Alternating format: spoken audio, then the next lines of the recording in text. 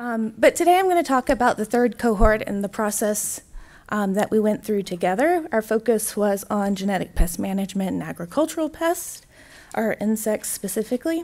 And before I talk about what we did, I'll tell you who we are. We had the largest cohort. We had 7 people, and our backgrounds range from marine biology to counseling and a lot of things in between. We represented 5 different graduate programs across the college, and we came from all over the US. So our trip was to Mexico, and Mexico was chosen because it has a really complex relationship with genetic engineering. For example, genetically engineered maize is not allowed to be planted in the country because Mexico is the center of origin and diversity for the species, and it's a very important cultural icon. However, the country does allow planting of genetically engineered soy and cotton. However, insects are still eating the landrace maize that is grown, and so we wondered, would a transgenic insect be acceptable in this culture? And while we haven't answered that question, we have learned a lot about the complexities that go into what we might want to know to answer that question. So the first week of our trip was actually spent here in Raleigh, learning the basics of what we would need to know to do the research down there.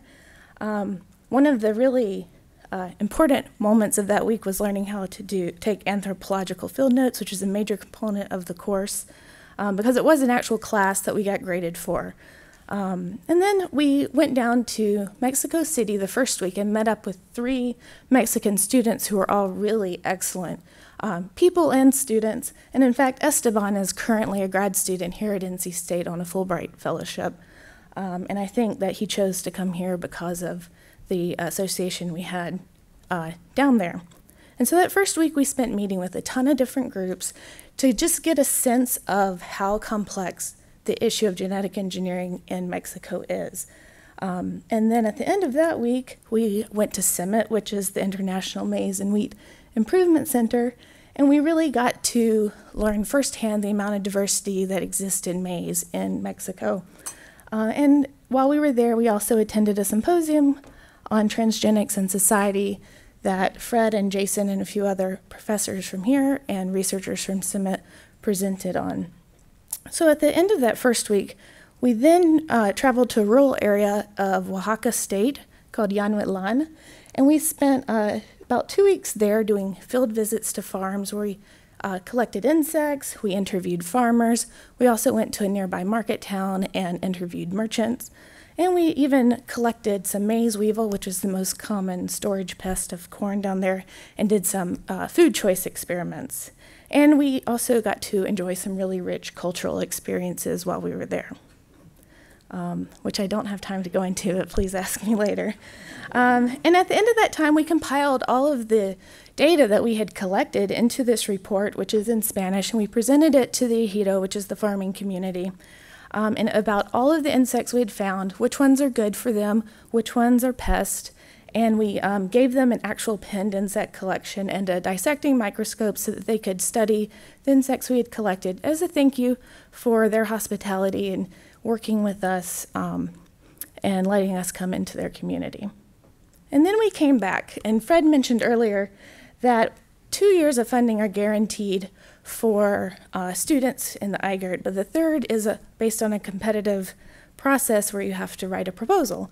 And so I teamed up with Mike Jones, who's in the cohort, and we proposed to do a bioeconomic landscape review of the importance of maize weevil in coastal and southern Mexico. And through this, we collaborated with 2 of the scientists we'd met on the original trip who actually live and work in Mexico, and they helped us find new sites to visit in the states of Oaxaca and Chiapas. And we went down there, collected weevils, collected some economic survey data, and I won't tell you any more about it, but if I can change the slide. We have a poster, come see it later. Okay.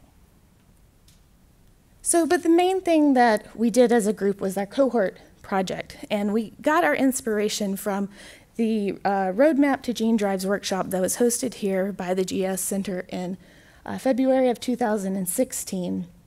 And we had already, by this time, really been thinking about what to do for our cohort project, and we were batting around a few different ideas. But while we were helping with this workshop, we were helping moderate the breakout groups and listening to all of the talks, we really identified that there was a lack of specific focus on agricultural pests. And at the end of the workshop, there was a request for submissions of papers to this special issue of the Journal of Responsible Innovation. So we said, you know what? Let's write a paper focusing on gene drive specifically, not just genetic pest management in agricultural pest. And so, okay, I don't know about that mouse. We did that, and even though we had a semester-long class devoted to the production of this project, it of course took a lot longer, especially with the review and revision process. But part of this long process was not just the writing, it was learning how to communicate with each other, but also learning how to communicate with the reader, because identifying a person who is going to read an interdisciplinary paper is actually very challenging. And so that took a lot of time, and we really wanted the paper to end up having one voice. We didn't want it to sound like, oh, okay, well, the geneticist wrote this section, and the economist wrote this section, and the social scientist wrote this section, and then they stapled it together and submitted it. We really wanted it to sound like one person had written it. And in the end, I think that we really did achieve a cohesive document, and I'd love if someone would read it. But while we were waiting for that special issue to come out, another group published an article called Agricultural Pest Control with CRISPR-Based Gene Drive, Time for Public Debate. Should we use gene drive for pest control? And we're like, oh, this is great. This is exactly what we're all about. But when we read it, there were some issues with the paper. There's some factual issues. They had overlooked some key events that had happened. And so we decided that we were going to respond to this in a timely manner, and we got together, and it was so much easier the second time working together. The first time, it took a long time to figure each other out, to learn how to talk to each other. The second time, we sat down around a table, we all had the Google Drive document open, and we were literally writing the whole paper together, sentence by sentence. And I think we had like a 2-week turnaround on this, and it was accepted with very minor revisions, and I think we produced a very respectful and accurate rebuttal to the errors that were in the original article. And the result was that in the reply from the original authors, it was very positive response from them to us. And so I think we really found that there's a steep learning curve on doing interdisciplinary work. But once you achieve that, it gets a lot easier. However, I think oftentimes people give up after that first project because it's so hard and so time-consuming. So if you can push through and continue, that's when you start to reap the results. And so I'm just going to close now with why I think the IGERT is valuable. And some of these are very obvious. I mean, we have access to the best researchers here on campus and through the workshops and symposia that the GES Center sponsors. We were given rich international research experience. Every year we have guaranteed travel money to go to conferences to build our professional networks.